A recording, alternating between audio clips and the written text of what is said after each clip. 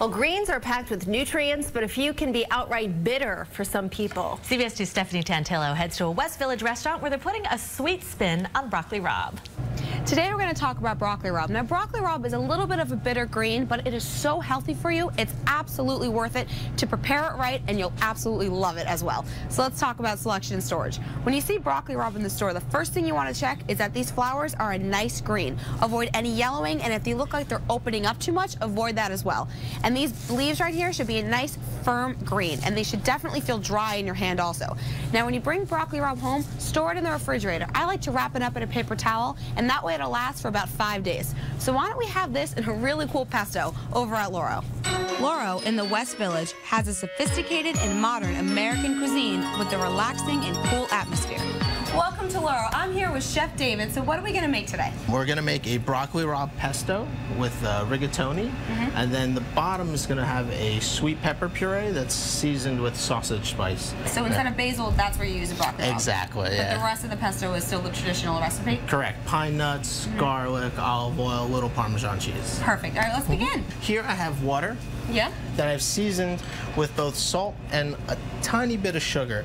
Broccoli rabe, as we know, is really, really bitter. Very bitter. So the sugar kind of helps draw out that bitterness a little bit. Interesting. So the whole key to the blanching is it doesn't really matter the size of the pot that you're using. Yeah. It's all about overcrowding.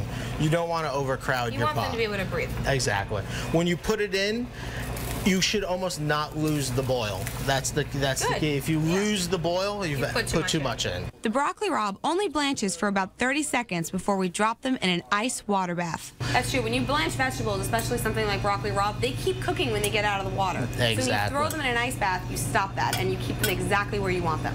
Once we have these nice and cold, we're going to drain them off a little bit so that they don't have too much water in them, because water will dilute the pesto. And we follow the traditional pesto style. Toasted pine nuts, raw garlic, olive oil, a little bit of salt for flavor, and we puree all of this before adding in the broccoli rabe. This is still a machine, so it'll heat the broccoli rabe up as it purees. So it's important, if you want to keep this really nice and fresh, do your bulk of your pureeing first, and then add your broccoli rabe. Interesting. All right, so you have a nice, nice, beautiful, smooth puree going. Then we're going to add our broccoli rabe to it. Alrighty. Starts to break down, just like that. Beautiful. In the meantime, we start to cook the homemade pasta. See, rigatoni is pretty thick, so it's going to take probably about 8 minutes to cook. And it's still going to end up with beautiful al dente, but it's going to take a little bit, so we don't want to wait too long. Especially if you're making fresh pasta or homemade pasta, it's important that that pot is very highly salted. Exactly. And then we're going to just finish with a little bit of Parmesan cheese, fresh Parmesan cheese, right over the top. And then you just kind of warm it through.